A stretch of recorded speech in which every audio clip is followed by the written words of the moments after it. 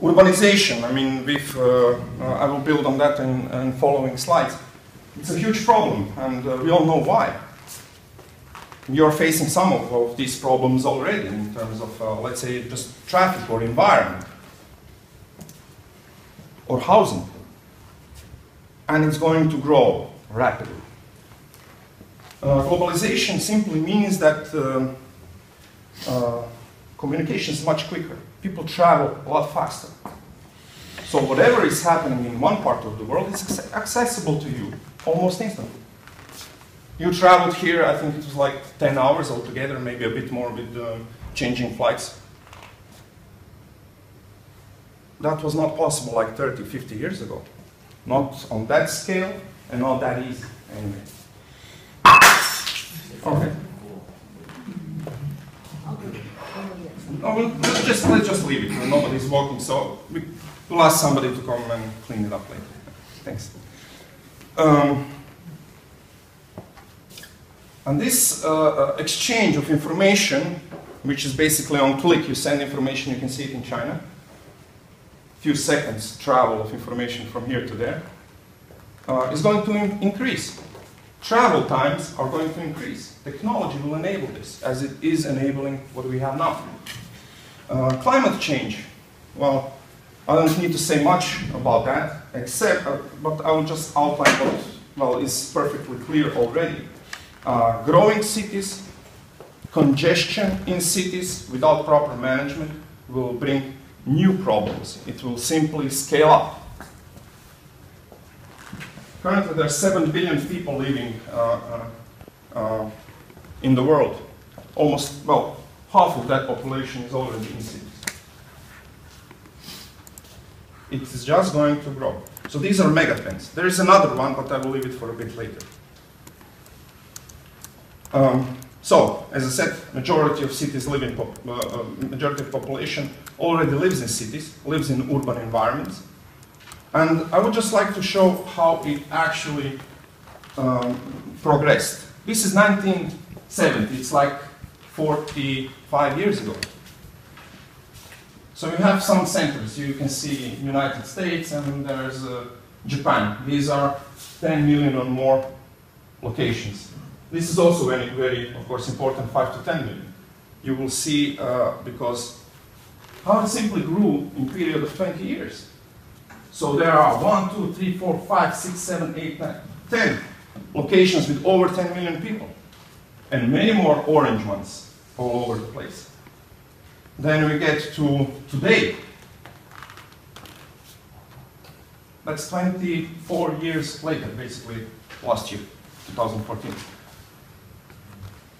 And what is expected by 2030?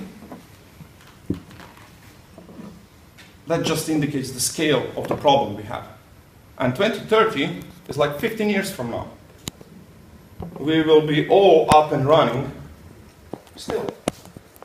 And given, as I said, how technologies develop, health issue might be less of a problem, and life could be extended, will be extended. As a matter of fact, it is happening. Health technologies and techniques and many other things. So I would like to compare this with global growth. Couldn't really find this nice picture in 1970, but let's take it from 80. It's all more or less the same. Japan, if you remember, has 2 dots, urban cities over 10 million, and US had 1 dot. So if you take a look, this is a proportion, and share of the world growth in emerging countries is 31% compared to advanced countries, 69%. Then we go to 1990s. Well, US is shrinking. Japan is shrinking significantly. Germany and Italy are off the chart. Who's growing? Well, Japan, India. China. Huh? Oh, Japan, sorry. Japan is shrinking significantly, that is what I said. Just before I said Japan is growing, so sorry about that. And then we go to 2002, 2007. US still shrinking, China still growing, India growing, Japan is shrinking, Canada is out of the picture. Indonesia, well, also. So somehow, already, no, somehow, the 2002-2007 emerging country had 67% of share of world growth. 2012-2017. The trend continues. US kind of stabilized, but UK is out of the picture. Japan is still shrinking. Russia is falling down. India and China are growing.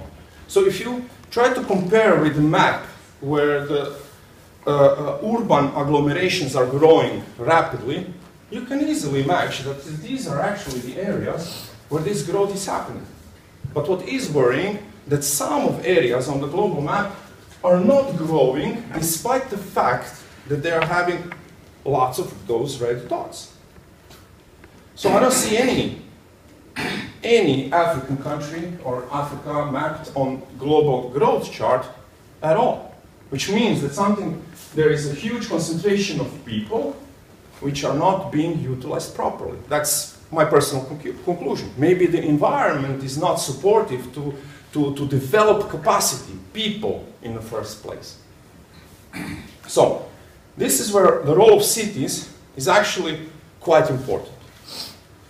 I hope I managed to illustrate this because I will go on. And when we talk about competition between cities, and it's about tourists, it's about economy, and it's about people.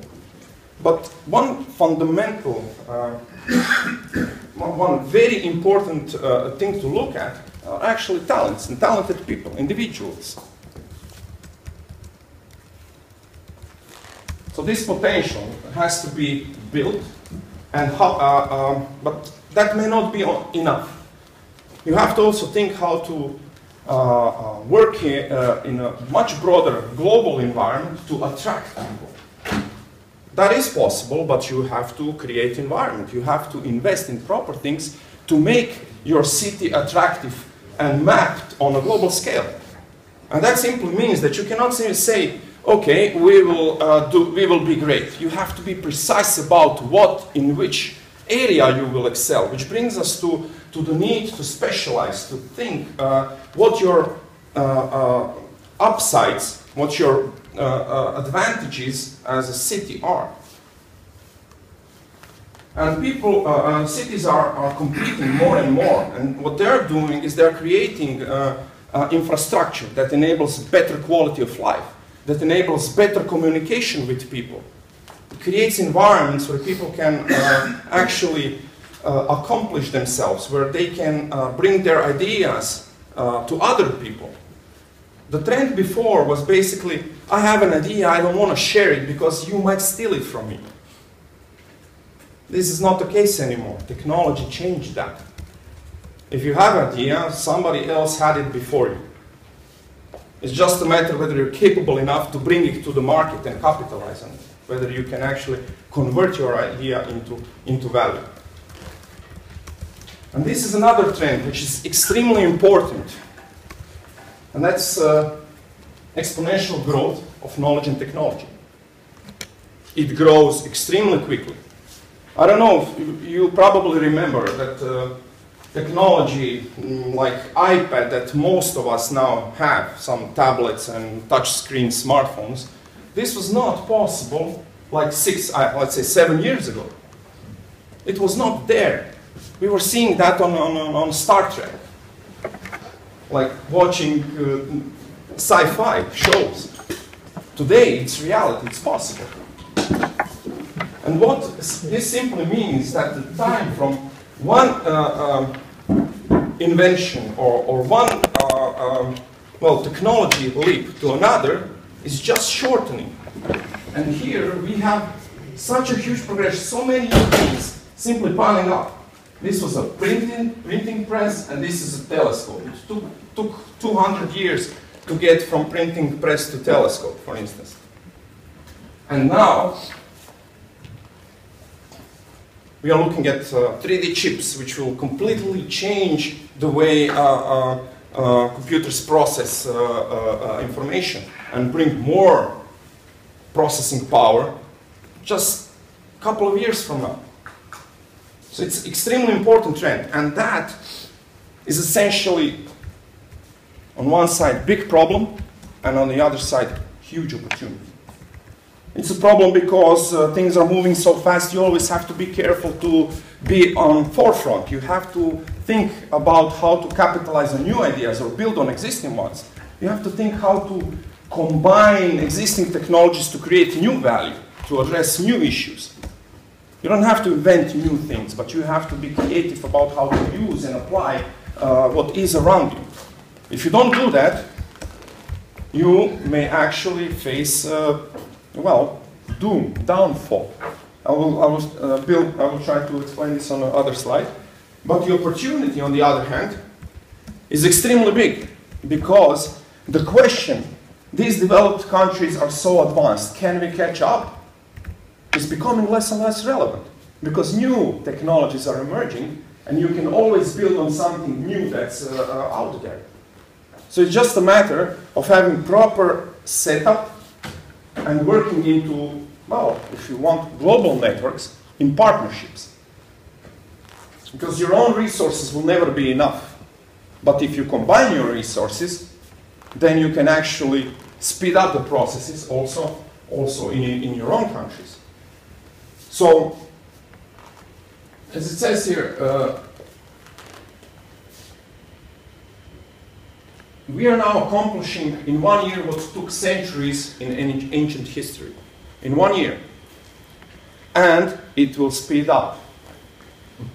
The smartphone that you have in your pockets, I think all of you have it. Correct me if I'm wrong, but is there someone who doesn't have a smartphone? You're not going to tell you. Yeah, they're embarrassed. Huh? Children in elementary school have smartphones. It's ridiculous, but they do. It's a fancy thing to have, and it's affordable. Well, not to everybody, but some parents can afford it. It's insane, but this is the reality, and we have to live with it. This will change the patterns of our behavior. It already changed the patterns of our behavior. It will have to change how we think about the future, how we think about education for kids, first and foremost. Because it's not about teaching kids what happened in which year. You can Google that now, from any place in the world. It's not basically about information, it's about how you process information, what conclusions you derive on your own. That is what is important. So basically, when we talk about education, I could go on that as well, but if we talk about it, maybe the main point is we need to learn and teach, well, children how to learn. Because learning is an exercise that will follow them until the rest of their lives. Same as us. We are here to learn. Including me, including, well, everybody. If you're not learning, then,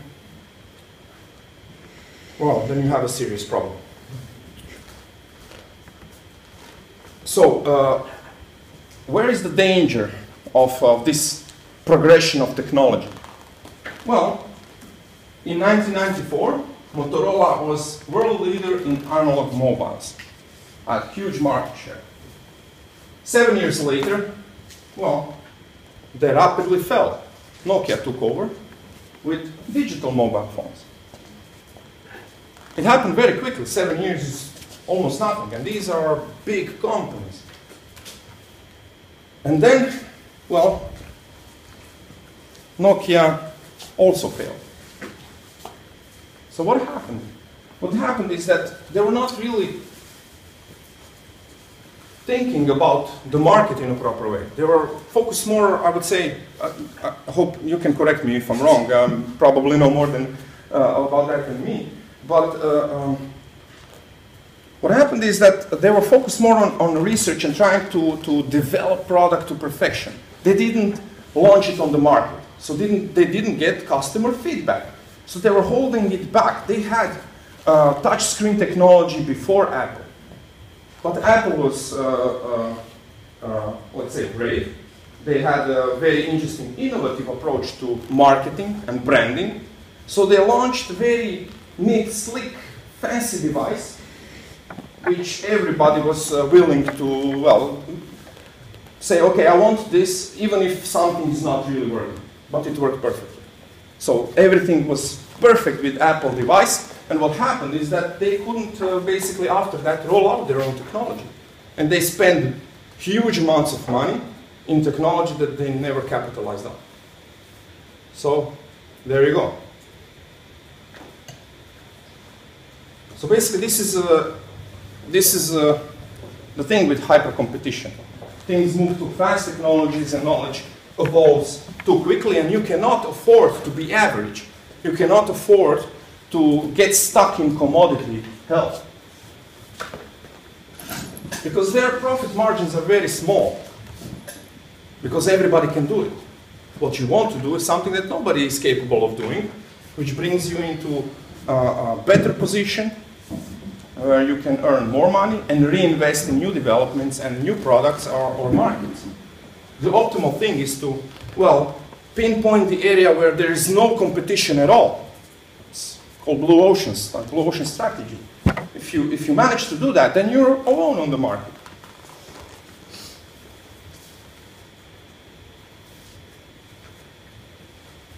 But that needs to be managed.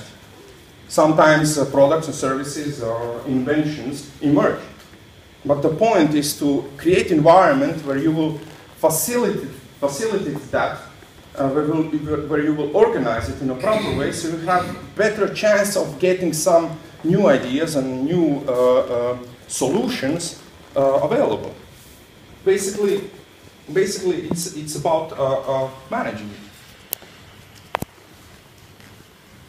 I think that in following presentations you will have more and deeper insight in how it's done in technology parks and incubators and with product. I'm just trying to set up a broader context here, so yeah.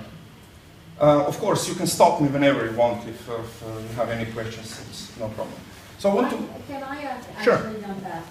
I just wanted to make a point about a slide you showed a little while back. And I think it's important when you're talking to a certain audience, the one that talks about the cities where people would prefer to live. Let's go back to that. Okay. Because I think it's always important to contextualize this argument, any argument you're making here, from the perspective of Kenya, from the perspective of Nairobi, from the perspective of these managers. And I would bet that this survey, to me, while that's a wonderful list of cities, and of course, who would not want to live in any one of those cities? But I also know that I'm guessing this survey was done on a very small group of fairly wealthy individuals in the global north. And I know plenty of people who are Africans who would love to live in Nairobi. They say they would like to. So I just want to point out that if you did the same survey with a very diverse group of people, you might not end up with this same list. And furthermore, the 3 cities you have at the top are the 3 most expensive cities in the world.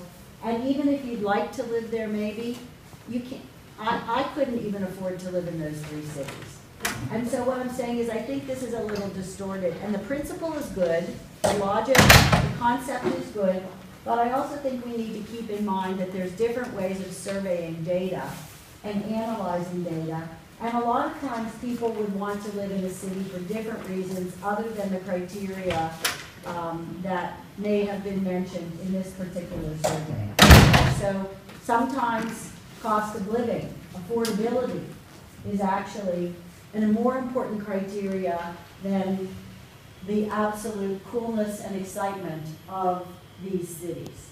So don't get me wrong, I like a cool city, but at the same time I want to point out that we have to be very careful about how we use these surveys. Competition among cities is real. Nairobi will compete with probably most of these cities and others as well that are more similar, or perhaps there may be an interesting way for us to look at which cities Nairobi is actually going to compete with.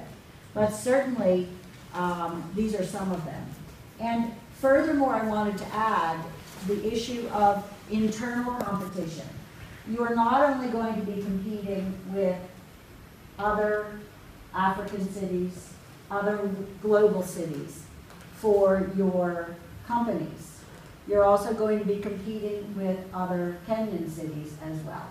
So just wanted to add that kind of a little bit of nuance there. That is something I wanted to kind of get out of the way. Thank you very much for this comment. It's, of course, I agree with everything which you said. I will even build upon the last comment about internal competition in part where I will touch upon smart specialization strategy.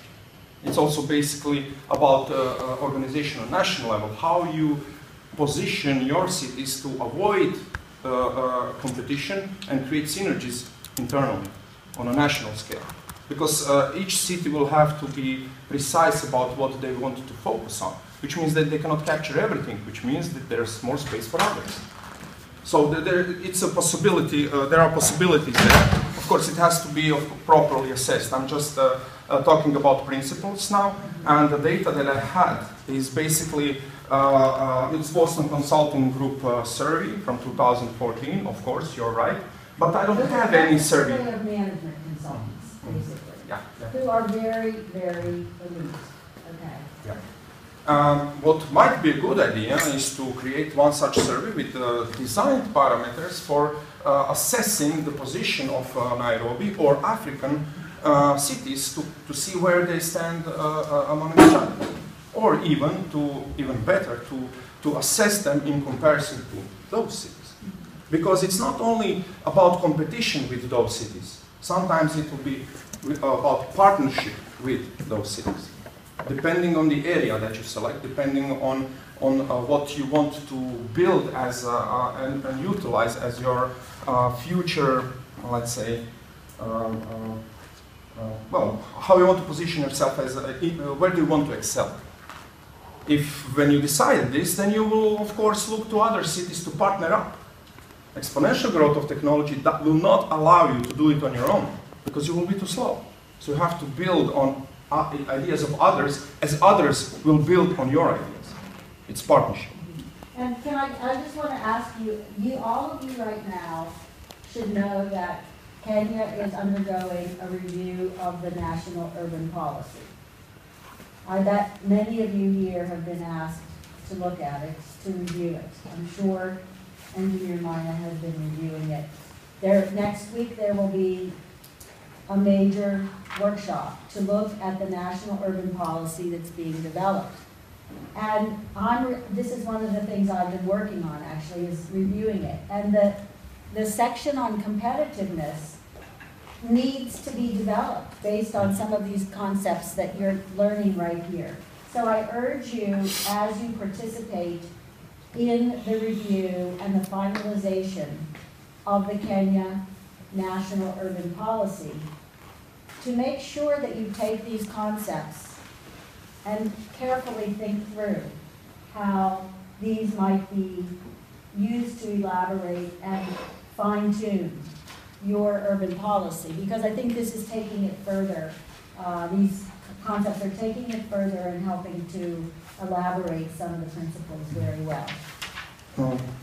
Again, thank you for the comment. And it's going to be very important in the context of maintaining sustainable economic growth. It's really important because simply we live in a global world. Maybe just a comment. Yeah, sure. How involved is the criteria for determining the competitiveness of cities, and who are involved in developing these criteria? It could be the West, it could be the very North. Because just by the looks of what I have there, really, I have my own doubts. Can I comment on that quickly? Yeah, sure. I think it's always difficult. You have to make a composite index. And in a composite index of a number of factors, you need to decide how to weight them. And that is always different region to region. So there need to be several benchmarking, several comparison. Definitely one national, definitely one regional for Nairobi, Eastern Africa, and one global. And they may even need to be different depending on if we benchmark for and compare for the visitor tourist industry, if we look at the industry, business industries, or if we look at capital. So it's a very complex issue. I mean, it comes back to the same thing. How universal, I mean, even at that global level. Global, universal would mean, I want to imagine that there were urban specialists from areas like Africa who are involved in developing these, people from Europe, North America, everywhere. Because we are really looking at a global scale. So that's what I'm asking. So I will try to make an example of the case we heard a couple of days back in that glass house. Where we're talking about energy efficiency, waste management, for instance. And they showed a very neat system Stockholm has to get waste through tubes to one point where then it's processed.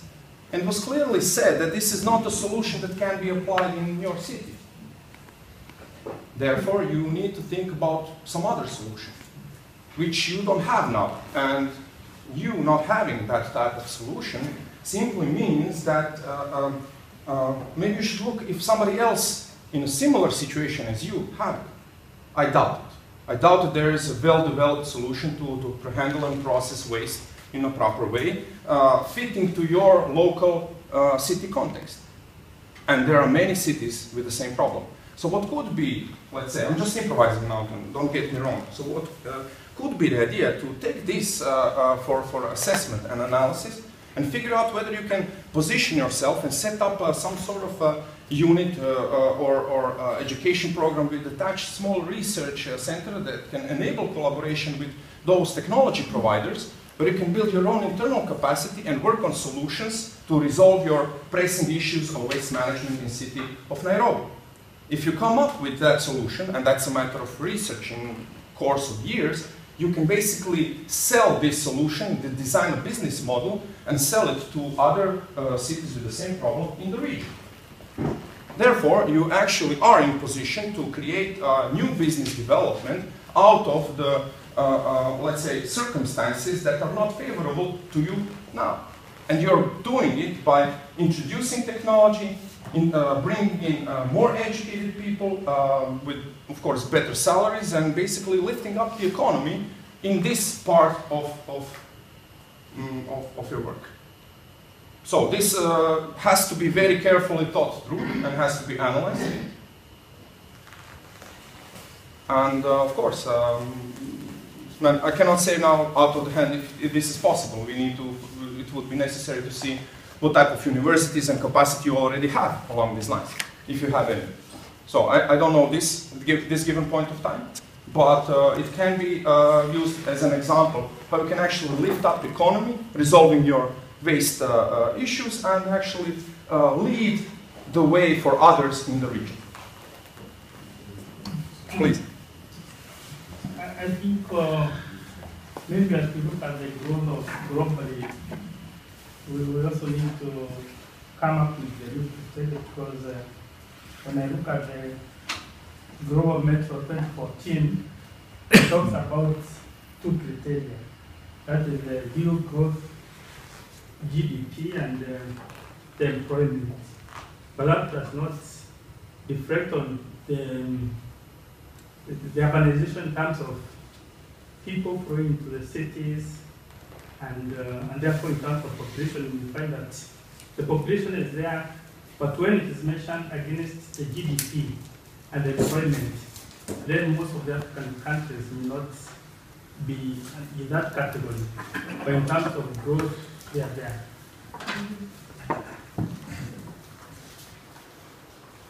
I think that is the point. That's the point that has been driven here throughout the presentation.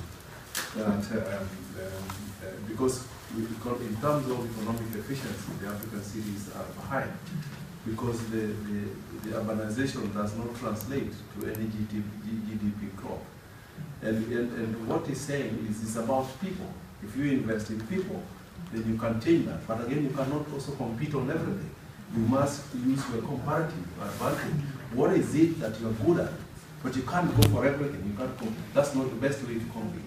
Yeah. No, I'm talking about the comparison in terms of we must establish a criteria when we are talking about growth. What criteria are we using to measure that growth? And that's why we are saying when we measure it from the Global Metro 2014, they identified 2 criteria. And that was the GDP and the employment. But when you look at it now in terms of other criteria, you may find other cities also which may not be mega cities globally, but which in terms of population, now when you look at the population, they are even better. I mean bigger in terms of growth from where they were to where they are in 20. My point is this. The constraint to development is distance and time. What technology is doing is to do away with the barriers of distance and time. Now, cities are growing because they are able to, capital is global. So the decision that is made in New York can affect something in Nairobi because of that globalization. And Nairobi cannot escape from globalization process. It is part of that globalization. How do you compete? You cannot compete in New York with what New York, in anything that New York is doing good. But you must have an area where you have got comparative advantage. And Dan, I was going to ask you, you did a recent presentation on the metropolization in Nairobi. And we were arguing on comparative advantages. And it is the same thing. You can scale it to a global level. When we were in Minor, when we last talked about metropolization, we are talking about the cities within the counties. Each of them identify area where they have got comparative advantage, and that will be the focus of them enhancing their competitiveness. So the same thing you can put it at global scale. So in terms of the context has been put, it is for us now to develop what are the areas where we can, but you can't be on everything. And you don't have to depend on parameters somebody else designed for you. You can do it for yourself, depending on what you want to achieve. So this is the thing. And I mean... Matija, sorry. I would just like to comment on what you said. Absolutely right. And you cannot compete on everything because you don't have resources to do so. The resources have to go to what has the best potential to succeed. Where the biggest value is. Okay. Okay, thank you for this exchange. This is exactly what I wanted to achieve, to provoke a discussion. And this is what brings best value for presentations and like this. So, please. Now, I want to make some precisions on the definition of competitiveness. Competitiveness actually has a story. This was used by this was formulated by a professor at Harvard Business School called Michael Porter, and he designed these indexes. And this index is just is an aggregate of several indicators. It includes innovation, education, legal framework, so many things. But how these indices are compiled is through surveys. So in every country, they interview leaders, political leaders, and the business sector, and then they compile the index. And competitiveness is just a base for productivity. So when you talk about competitiveness, is how productive is the economy. And productive means that you have a certain level of labor and capital, and you combine this and you produce more. So that means, suppose every country in the world has the same level of capital and labor, and then the countries that with the same amount of capital and labor produce more, that means that that country is more productive and more competitive. Then there's a lot of discussion about if you can compare globally different cities. Actually, some people say it's irrelevant, because you cannot compare Kenya with UK or US, because the base, the legal framework, everything is very different. I think what is useful, so this is interesting, you have to take into account when you discuss competitiveness in African cities, but you compare yourself with your neighbors, not with London, not with Paris, because you can use it as an anecdote. So it's a good story. But you compare, for example, if in the last 10 years, that is Tanzania or Rwanda are doing better than you, then you have to worry. Because those cities that has almost same comparative level of resources as you, they are combining the resources better than you. So that means something is wrong. Or maybe you are doing better. I think Kenya is doing better than several countries in the eastern part of Africa. Because you cannot compare with Egypt, with Morocco. Those are also different stories. And so it's very important that you consider this, because you are public officers, and one important point in terms of competitiveness is that you won't do everything. So the role that you have is to provide a good framework for the private sector. That means, yesterday we talked about mobility, right? Private sector won't do that. So you set the rules and you provide good mobility and you help all the economy to mobilize, use multimodal transport and everything. So that's the role you provide. I think this has a strong effect on competitiveness and productivity of African cities. Maybe why I was bringing it up is because one thing opens into another. Me, I look at competitiveness beyond the word competitiveness. I'm looking at what we'd be calling as foreign direct investment. If a city is not competitive, who are these people who are going to come in? I mean, these are issues that should be at the back of our mind. Yes. So as we start talking about all these, I think issues relating to competitiveness is relevant to us globally, like it is to a certain London or New York or somewhere else, isn't it? That's all I'm saying. Yeah. But we agree with the way it's being done. We're just getting concerned about the infrastructure, how universal that is, even how the infrastructure was developed by a professor from maybe in an American-based university. Yes. And can I just recapitulate? It's very important to underscore, I think, what Marco has just said, that economic productivity, financial risk, municipal management, foreign direct investment is based on the investor's assessment of reliability that you are going to manage your urban functions well. And it may or may not have anything to do with where those business leaders want to live. They may like to live they may want to invest in a place that they like to live, but let's be very clear.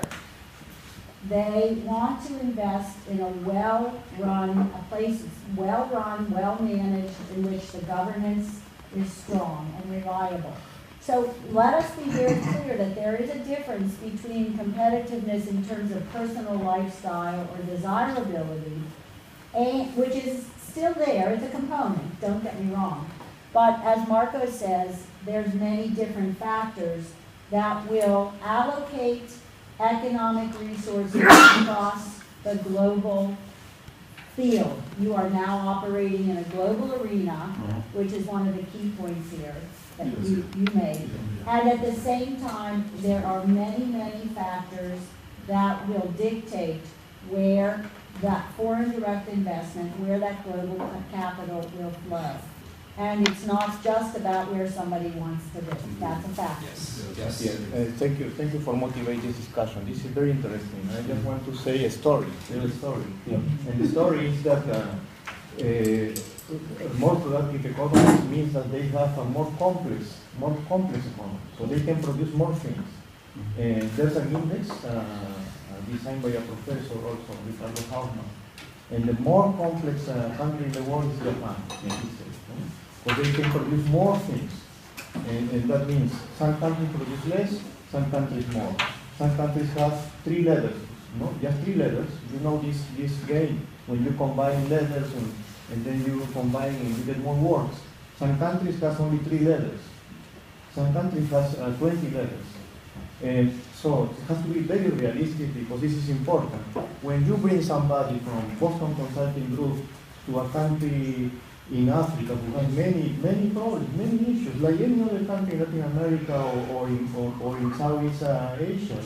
Then they say, you go the next day, they are impressed by the presentation, and they say it's a country that is producing, probably is exporting agricultural products.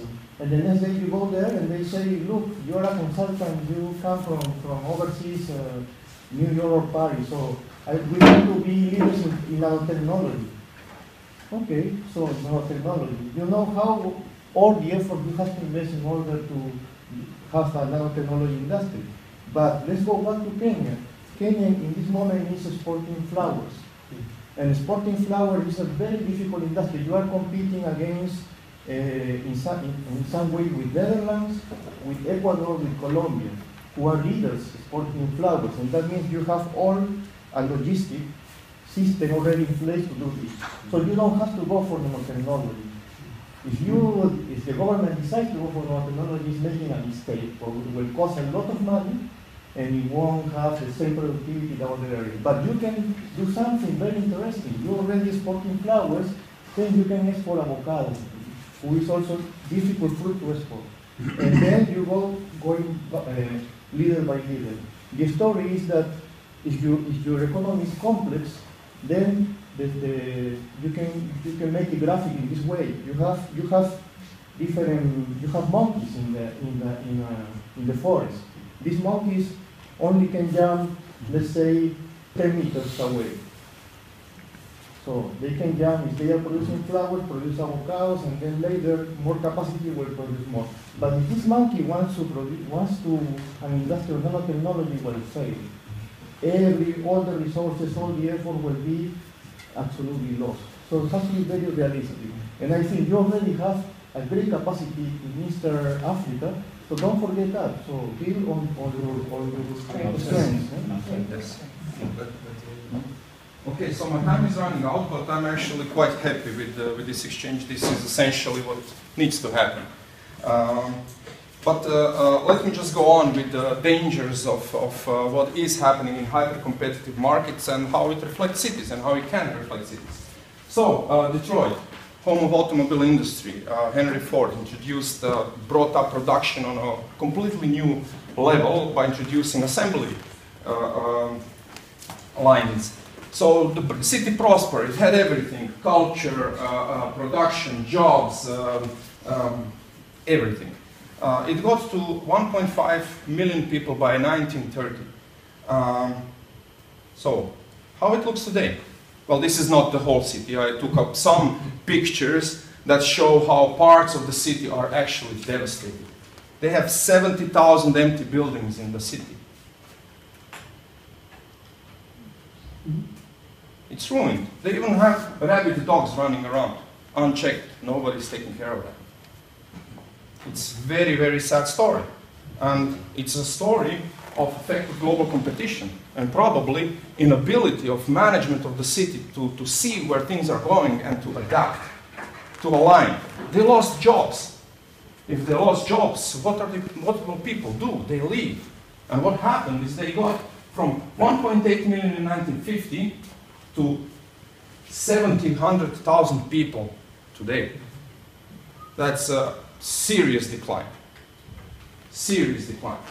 And 25 of its population, 25%, they lost in basically first 10 years of this century.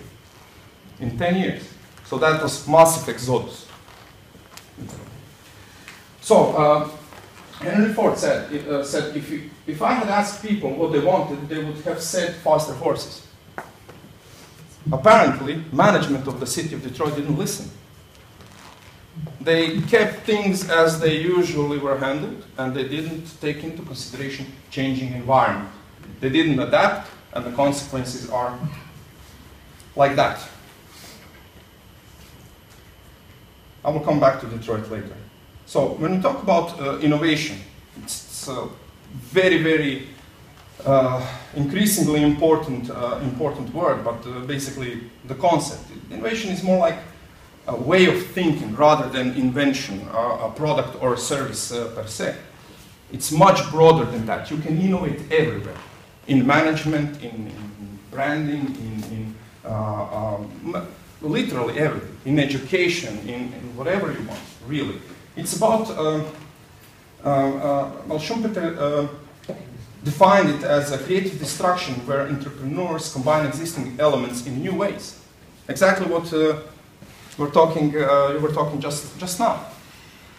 Some things are already there, technologies are already there, you just need to combine it in a new way, which is also what Henry Ford said. He didn't invent anything new, he just took what already existed and combined it in a different way. So you don't have to be top-level researchers, you have to be creative, to combine in a different way, to address with what already exists, to address new areas or new problems with what you have at your disposal. That's as important aspect of innovation as creating completely new products or services. Well, recently, Brookings Institute published this paper.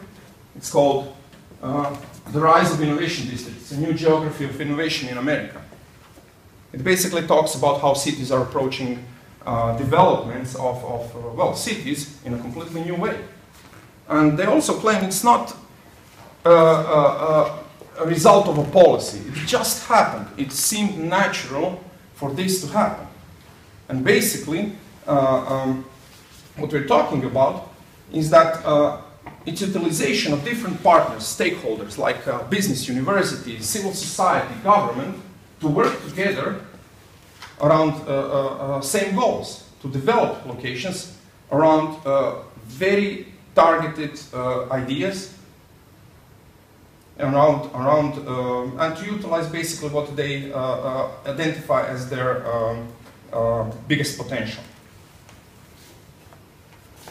So basically, job creation and innovation can be fostered through intentional clustering of businesses, institutions, ideas, and people. It is possible, and of course we discussed just before, the context is different for every city. And that has to be very clear. So your situation is not nearly the same as that in Tokyo or New York. It's not the same.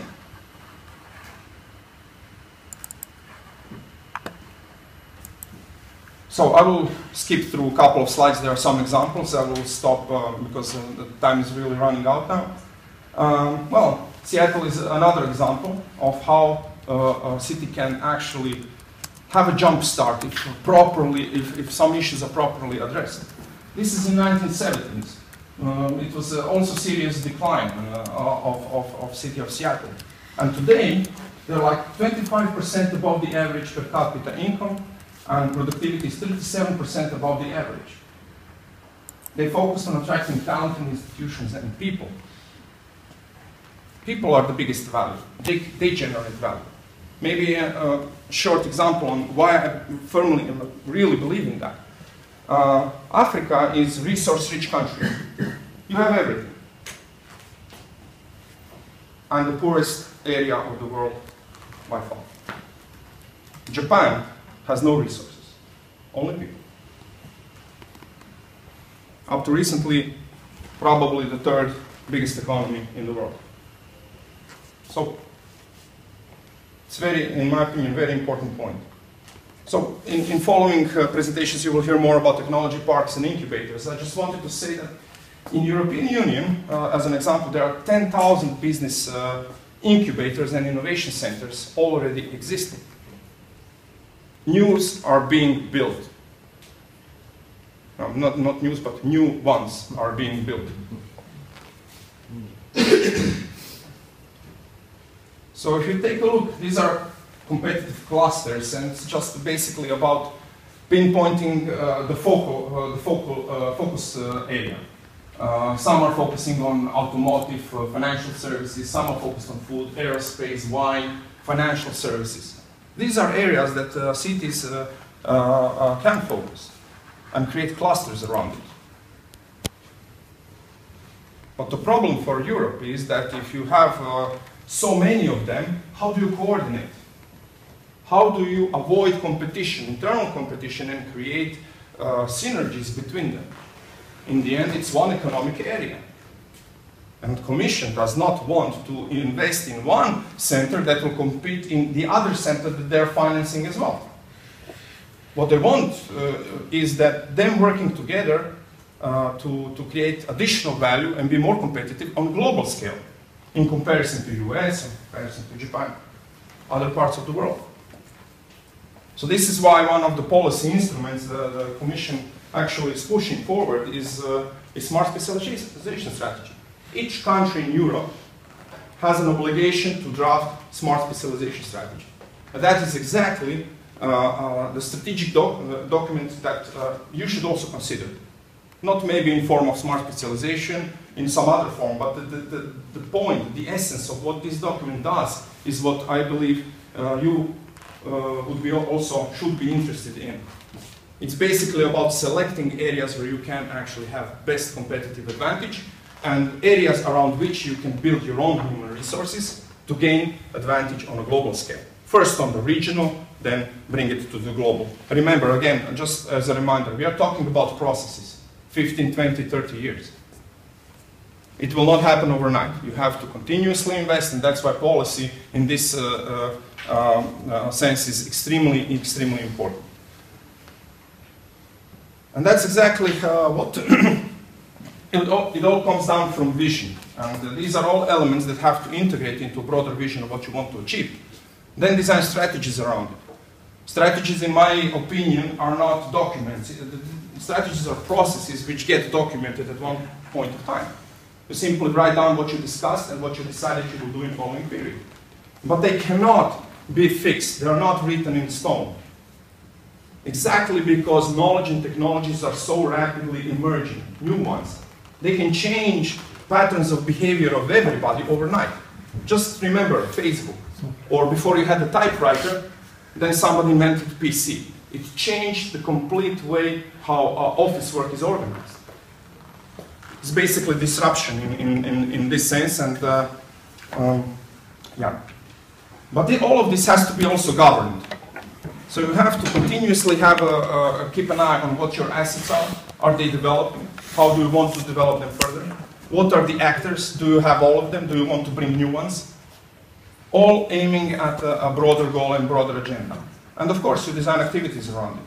But what is important is you have to have this broader management. You have to manage the context.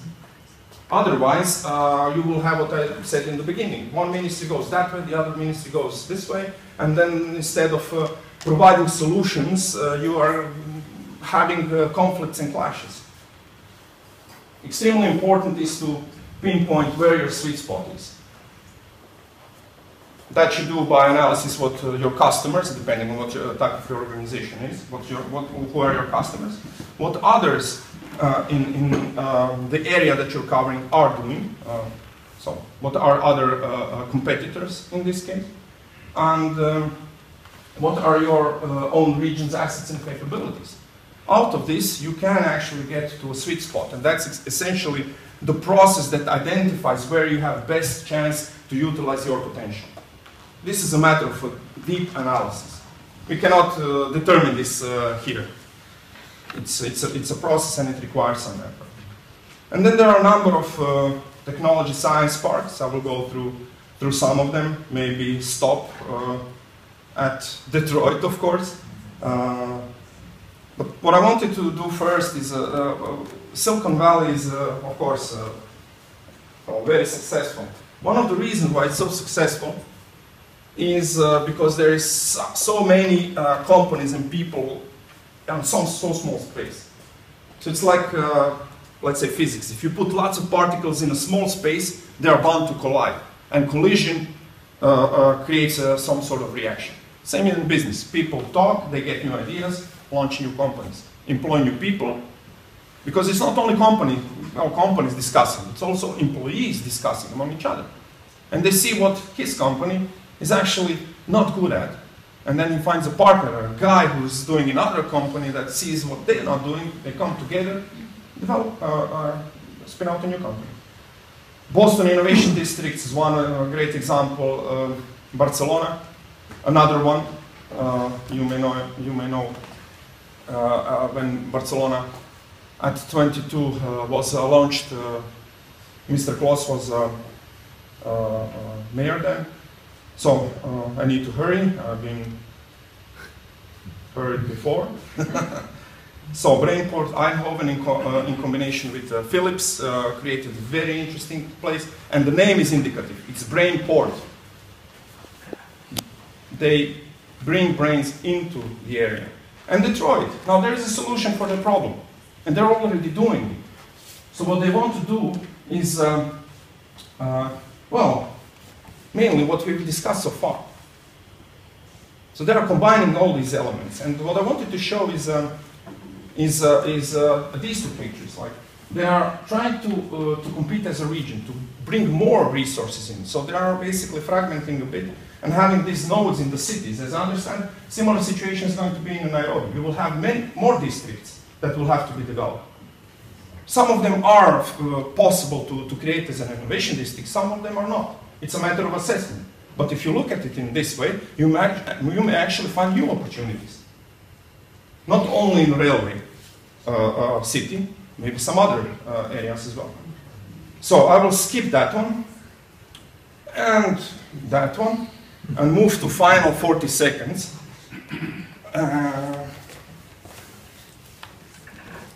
I hope this will work now,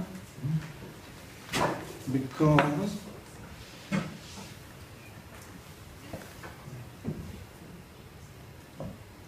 okay. Innovation shifted. To find an innovative economy 20 years ago, a worker needed to drive to a secluded research park, work in isolation, and keep ideas secret. Today, proximity is everything. Workers want to be in urban places that are walkable, bikeable, hyper-caffeinated, where they can bump into other workers and share ideas. Firms also want to be close to other firms, research labs, and universities in collaborative spaces so that smart ideas can be turned into smart products for the market. Innovation districts are this century's productive geography. They are both competitive places and cool spaces, and they will transform your city and metropolis. Thanks.